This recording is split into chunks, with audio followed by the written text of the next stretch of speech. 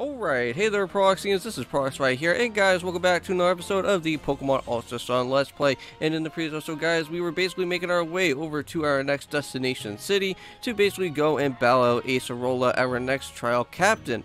Now, also too, guys, we also stopped over here over at the, I think at the power plant. I don't know if that's exactly what it's called, but I know that we do have to get into a few battles here. I think there's like one or two battles that we need to go to and do, and I think there's actually a building that's up ahead which we can go out and explore.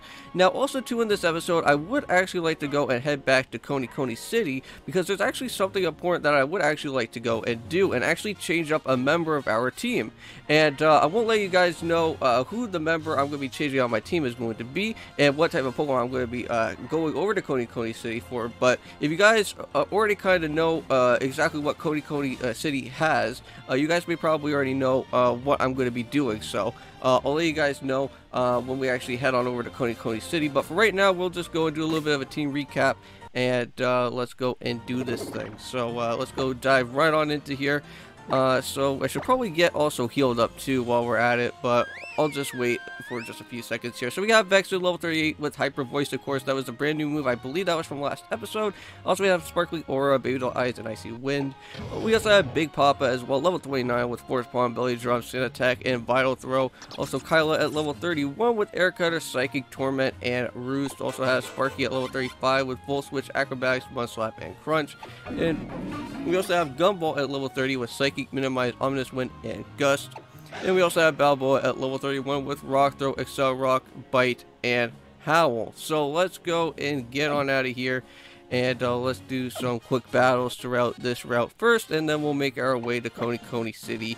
Back over at the, I think, what was it, Akala area? That's where it was originally. Now, do I have any super potions? That's the thing. I'm out of super potions. That's just lovely. But I think if I have enough potions on us, I think we should be alright here. Yeah, we're good. Man, I have to go back and grab some more super potions then. I thought we still had enough. That's what you get when you battle out Guzma and that other, oh yeah, and also, the Totem, Token of Mario. It could actually put a toll on me. Yeah, and if you guys haven't seen the Guzma battle yet, that was from last episode. I believe that's from last episode, so that was pretty crazy. Yes, so we have ourselves Electrike out here. I feel a little bit afraid having that guy out here. Do we have anything that is nice? We have Mud Slap, but that's not going to do too much damage. But you know what, let's actually go and do that instead. We'll switch out into Sparky, of course, to help us out. And I think we're almost about to be becoming a Vikivole anyways, so that's going to be very helpful when we actually be able to like fly around different places and whatnot, because I think that's actually a TM that we can get, hopefully in Ultra Sun. So let's go and use, I don't know, let's try out Acrobatics. Maybe Acrobatics is going to do some damage. Thunder Fang doesn't do a lot, but I feel a little bit afraid about this getting into static territory because I don't want to get paralyzed out here. Oh, that doesn't do anything, man. Really? Alright, well, at least Thunder Fang doesn't do that much damage. I'm not really all that too worried about losing out on a member here. Okay, we got one more crunch to go, and I don't think Thunder Fang's going to do that much again. It hasn't gotten into a critical, so I'm fine with that. There we go, and Electric is down, and of course this place is going to be the power plant section, so you know that there's going to be some electric type Pokemon around here. And also Electabuzz, now it could go either way. I'm just going to use Vexen out here. I don't know what this Electabuzz is going to have. It may probably have Thunder Punch. But hopefully with the Hydro Vortex it can at least do some damage out here. I don't know if Hyper Voice would do a lot. It would probably just do half damage. Oh, it has Low Kick though. Okay, not bad. I thought it was going to be setting up an Electric type move because I have a Water type Pokemon out here. Because normally, all these NPCs that I have battled out so far are basically Wi-Fi battlers, so I thought they were going to at least do something annoying out here. But that's kind of strange how in this beginning of the episode, that has not even happened out yet. I think they're going to wait for the perfect time to strike, and then they're going to try and hit me or something. So that should take out the Electabuzz with some neutral damage, which is pretty good there. Get everybody up to some good EXP. So Big Papa's now at level 30 and wants to learn Smelly Salts. Okay. I guess we'll forget about Sand Attack. We don't really need to worry about Sand Attack anymore. I kind of want to have Sand Attack just there for like a backup during that time with the whole Togedemaru thing, because like if all my Pokemon were going to be getting knocked out, I may probably want to just some Sand Attacks and just hopefully make sure that it misses. Oh right, yeah, isn't there supposed to be like a little bit of a side quest mission type thing over here to learn about? Oh no, okay, never mind. There's the influence of the power plant, but the electric Pokemon that I've never used to see, so now come here. Got some Charger Bugs hanging out as well. So that's pretty nice. You can actually go and talk to a Magnemite if you wanted to, and play around with it. So welcome to the power plant. There's nothing really too much going on here, but we can go and pick up a totem sticker. I think there's actually a totem sticker somewhere around here, yeah. I don't really think there's anything else that you can get from these people. Maybe a Thunderstone? I could be wrong. Uh-oh, what the heck's going on here? It seems like... Oh, there's a power outage. How many times do I have to tell you, if you suck up all the electricity at once, we lose power and the whole place goes dark? Well, what's he gonna give us here? Sorry, so I hope you weren't afraid just now, but that man is actually my Pokemon, and I'm really sorry if you give you a shock, but I'll give you something, scintillating, TM, since I'm sorry. So let's see what we get here. Embargo. Okay, I'll take it. I don't really use that, use that TM anyways, because it's nice to have to make sure that nobody doesn't use an item, but, like, what are you gonna really use for Embargo? Because I believe it battles now. I don't even think, like even in Wi-Fi battle, like, Embargo is not really all that too great. Because, like, because, like, if you have, like, a super, or, like, a Hyper Potion or something, like, on you, like, on your Pokemon, like, I don't think it will ever, like, work. That's like, the only time that Embargo will only hit. So I don't really use that move.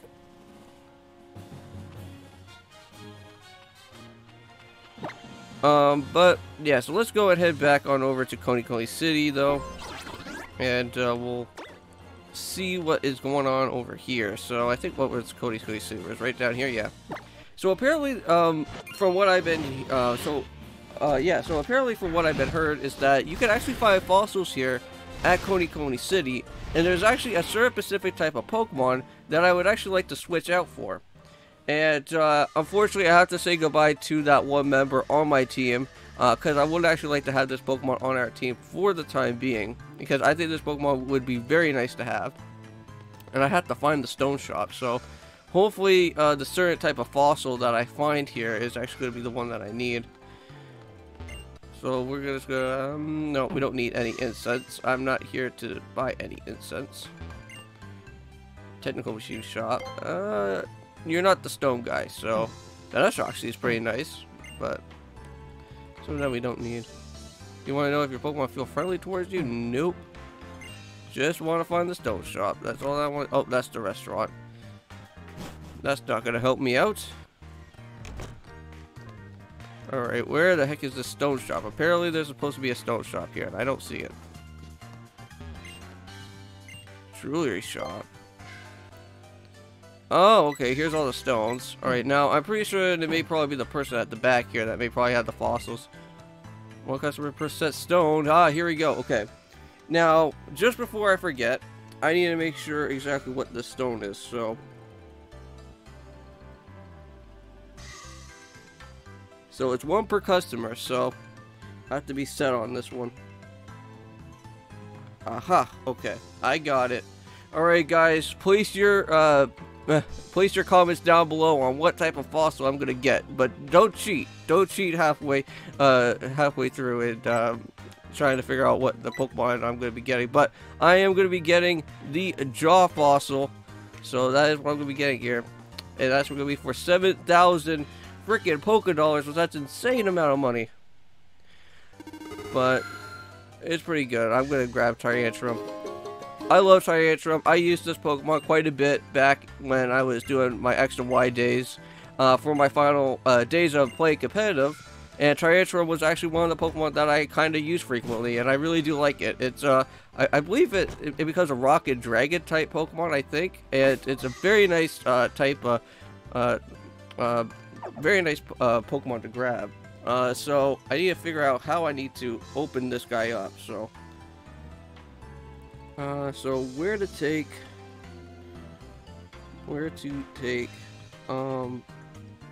fossils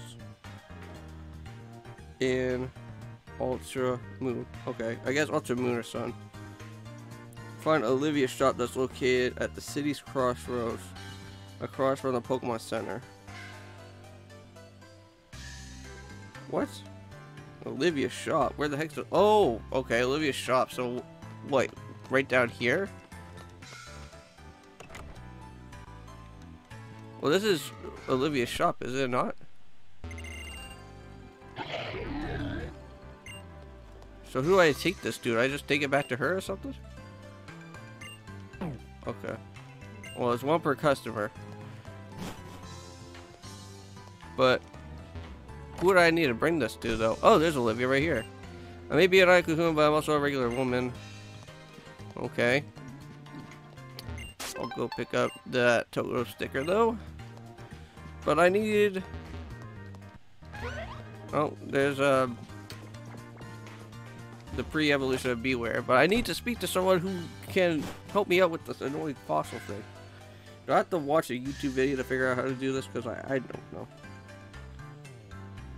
Oh, here we go.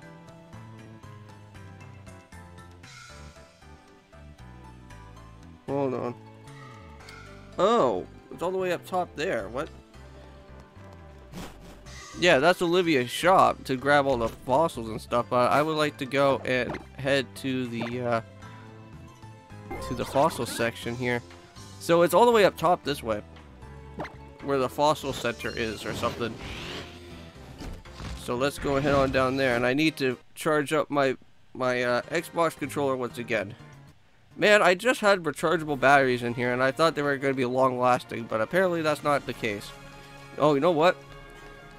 We better have to say goodbye to our Pokemon that is going to be on the team, because I'm going to be switching out this Pokemon out and around here. So the Pokemon that I am going to be sending out, guys, is unfortunately I am going to be taking out my Lycanroc. Unfortunately, Belva has been somewhat of an okay Pokemon on our team, but it's just getting bodied quite a bit, and I would like to figure out another better type of like rock or ground type Pokemon anyways, and I think Tyrantrum would do the job just fine because it has that part dragon to it as well too, which that's pretty nice to have. And I know that we're going to have like 2 dragon type Pokemon on the team, so both having a Noivern and also a Tyrantrum would actually be pretty sick.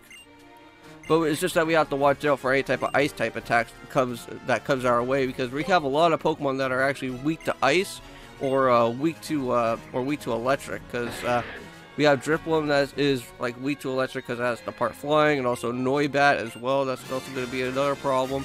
And same with our water type Pokemon Vexen out here as well too.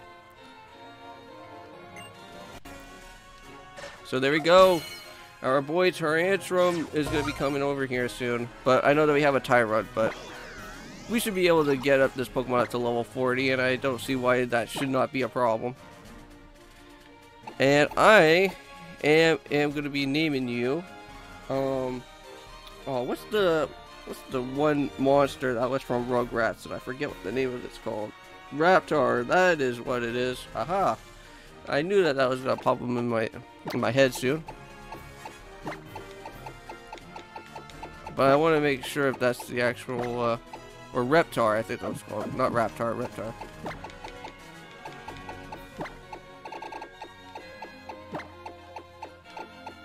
No! Oh, why did I do that?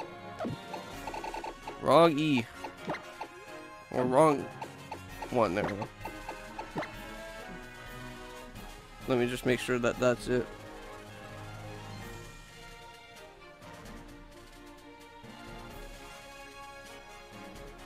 Yeah, Reptar. That was my original name that I named my transfer before. But there we go, guys. Brand new member on the team. This should be pretty fun. Can't wait till I use it. And I don't think there's really anything else here for us to do, but actually go and head on over to our next main city. So we'll go make our journey back to the Route 12, and we'll head on down to the bottom part now. So that's all that I really wanted to do, was to go and see if that was actually true, to see if I could actually grab out some fossils and stuff, and it seems like that is true. So I just never actually got myself a fossil type Pokemon here in this game yet, so that's pretty nice that I've actually done that. So let's go head on down this way, because that is where we do need to go, and let's just make it on over here. I'll do some off-record battling anyways after this video is over. So here we are, Route 13. Looks like we got some sort of like hotel type situation going on if we want to go and stay here. Well, a few tomorrow was strong, but I managed to get through that trial too. Yeah, see, no kidding, Hal. Like, seriously, man, that Togedemaru was actually pretty strong. Like, I have to say, if I was actually playing Pokemon Ultra Moon, I think I would actually do a little bit of a much better job with having my Lycanroc there. But, listen, Team Skull is looking for a Pokemon called Cosmog, but do you know anything about it? No, no, not that we would tell you.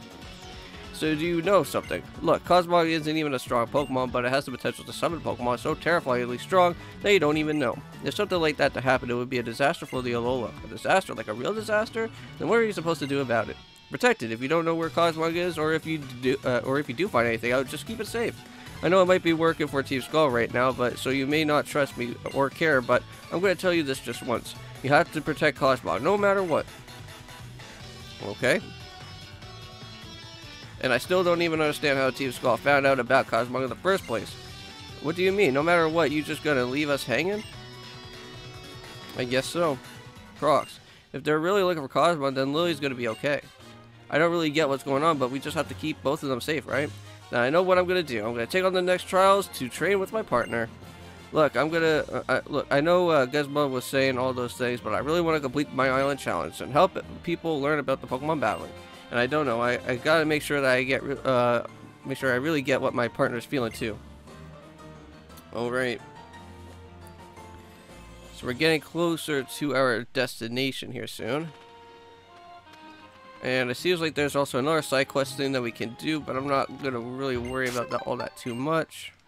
Just want to just make it to the city and just call it a day here.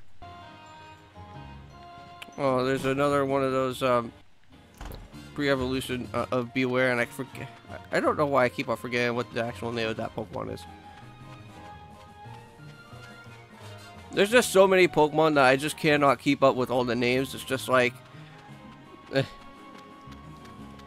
like I've been playing Pokemon for like so long, and I still forget like half of like the Pokemon names, because like most of the new modern Pokemon now. So yeah, welcome to Tapu Village. I believe this is the actual place that's right here that we do need to go and talk to here. So that's where Mount Lacanlele is, or whatever that's actually called for the Elite Four Challenge place. Mount Lakakia or whatever. So I'm not going to really worry about that right now. But hopefully we don't really go in battle right now, because I'm not in the mood to battle. Oh man, more Ultra Reacon Squad people showing up. What do you guys want this time? So this is Tapu Village. We will need to investigate it quite thoroughly. According to the records we have left to us, it seems that this is where Necrozma battled against the Tapu when it came to Alola long ago, hungering for its lights.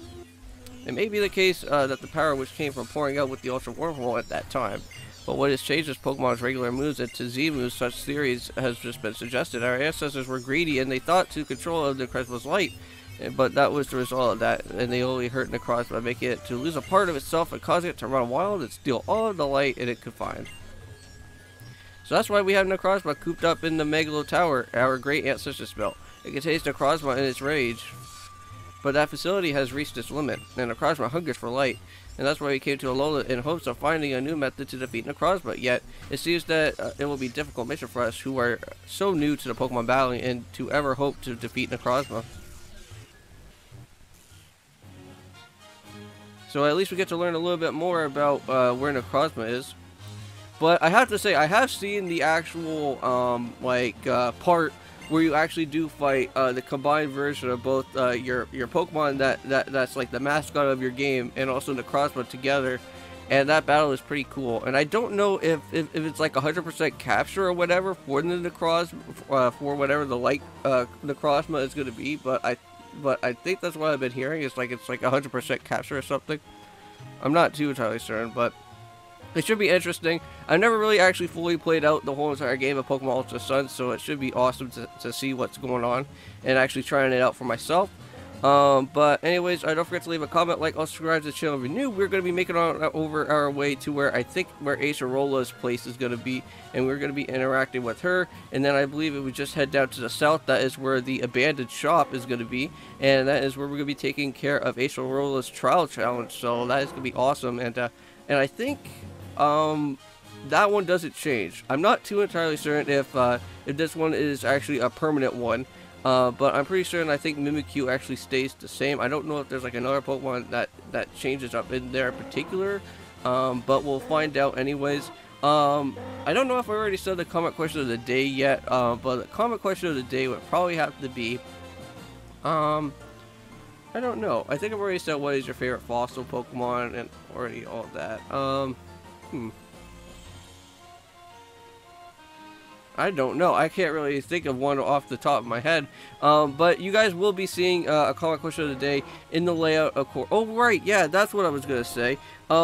Yeah, so the comment question of the day that I wanted to actually bring out to you guys is that when I hit up to like 250 subscribers, or up to like, I don't know, like, yeah, I think 250 subs would probably be doable. But if you guys, but if I ever do get up to like 250 subscribers, would you guys want me to actually like sell like merchandise, shirts and stuff, and like and if you guys want to have like your own shirts and everything like that goes on, like whenever I do like a co-op with somebody, like for example like Dre Crow or something like that, do you guys want me to like make shirts and stuff, and you guys can like wear them and whatnot? I don't know.